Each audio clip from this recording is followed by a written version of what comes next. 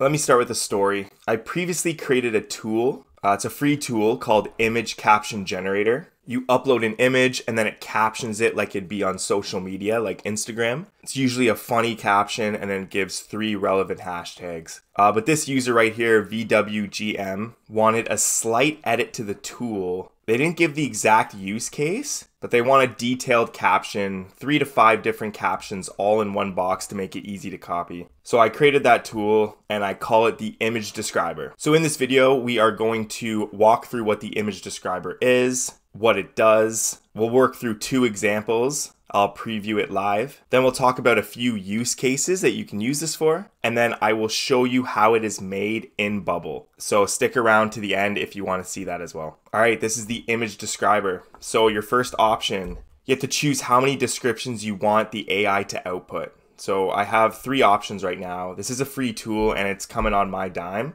So for now, to keep things reasonable, I'm only giving 1 to 3 descriptions. So let's start with a 2 description. And then all you have to do is upload an image. So we'll go to this. We'll pick this Mars scene and it's loading. And there you go. Here's the 2 descriptions. Let's read them out loud. Bathed in the glow of a cosmic sunset, the interstellar colony thrives. Its protective dome shimmering like bubbles against the extraterrestrial horizon. Love it. As the fiery skies of the dusk embrace the Martian outpost, its majestic architecture stands testament to humanity's conquest of the stars, a beacon of civilization in the celestial wilderness. So if I want to copy just one of these descriptions, I can just do this, right click, copy. If I want to copy both, you can click this button here, boom, copy to clipboard, and then you can just paste it in wherever. I'm going to refresh the page. Let's do one more example. Let's do 3 descriptions this time. And let's try this image. And there we go. I won't read these 3 descriptions, but here are 3 creative descriptions using the AI. Same thing. Let's say I want the second one, highlight, copy, or if I want them all, click this, copy to clipboard. Here are 3 use cases for the tool. It'd be perfect for e-commerce and retail. If you have a product image on your website, you could describe it in detail. You know, it describes it creatively. That's how I have the AI working right now. And that description might make you some sales. We have content management and digital marketing. If you have a large database of images, an image describer would be good for categorizing all the data that you have. And then accessibility and website design. If you have an image on your website, there's usually alt text, which Google uses to index that page and especially that image. So you can use this image describer to get a good detailed description of your image, which would be indexed in the search results. And I also like the idea, if you don't like those funny captions on like Instagram or Twitter, you can use this image describer and you get a more practical description of your photos or your content. Okay, now I'm going to show you how it's made. So this is the Bubble page. This is the image describer. And aside for the information on how it works, we have 3 parts of the page. So the first part is a drop-down box. And double clicking it, you got 3 options. You got 1 description, 2 descriptions, and 3 descriptions. And I just have the default value as 1 description. Then you have a basic image uploader. Actually, you have one more part. Let me scroll up here. I just have a CSS loader animation. So when the API is making its call to OpenAI, it shows this so the user knows to stay on the page. Then the last part, this is hidden until the state is changed. Until we get the API callback of the answer, this is hidden, but it will show the description. And then we just have a copy box here. So those are the elements. In the back end, what's going on is when that picture uploader's value is changed, so when someone uploads a picture, I'm setting the state of the page to loading. And when the page is set to loading, this appears. That loading state is a trigger for this animation. And then I make a call to OpenAI to GPT-Vision. And this is GPT-4-Vision. And this is the prompt. So I go write, and we get the value of the drop down. So it will say write 1, 2, or 3.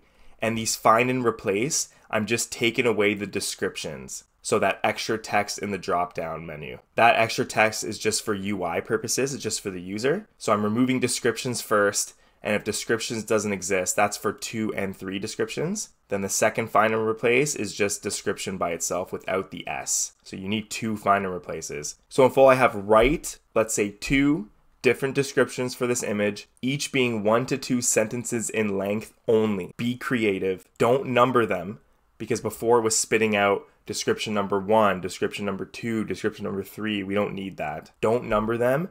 and separate each description by a line break. It was also making it into one complete blob of a paragraph. So what's good about GPT-4 Turbo is it really listens to positive and negative commands now. A negative command would be don't do this. For those with experience with the old GPT-4 models, negative prompts didn't always work. It didn't really understand what not to do. It more understood what to do. Okay, and then finally in the API call, you need to provide it an image URL because this is GPT-4 Turbo-Vision. It needs an image URL in order to read. And what I do is I just take the picture uploader's value. So as soon as you upload an image to Bubble, it automatically creates a URL for that image in Amazon. And then unfortunately, you have to add HTTPS. For some reason, it doesn't provide that naturally. The next step is I'm setting the state of the page. I'm not saving any of your data in my database, primarily because I'm on the free plan right now of this Bubble, just because this is a free tool and it has a limit to how much data you can upload. Once I just make this actually wesfrank.com and not wesfrank.bubbleapps, then we'll think about creating user accounts so you can save all of your outputs. But for now, everything's just in a state. And what we're doing is we're grabbing the value of that API call. So whatever the result is, and then this find and replaces, I'm just taking away quotation marks because sometimes the AI model still sends back just everything in quotes. And then finally, we set the state of the page it's loading to no, so it removes that animation. And with all that, you have the image describer. Okay, let's do it one more time. Let's do 2 descriptions, and let's try to give it a funny one. Let's do this octopus with teeth, see what it comes up with. Here it's loading, and here's our 2 descriptions. As the sun dips low,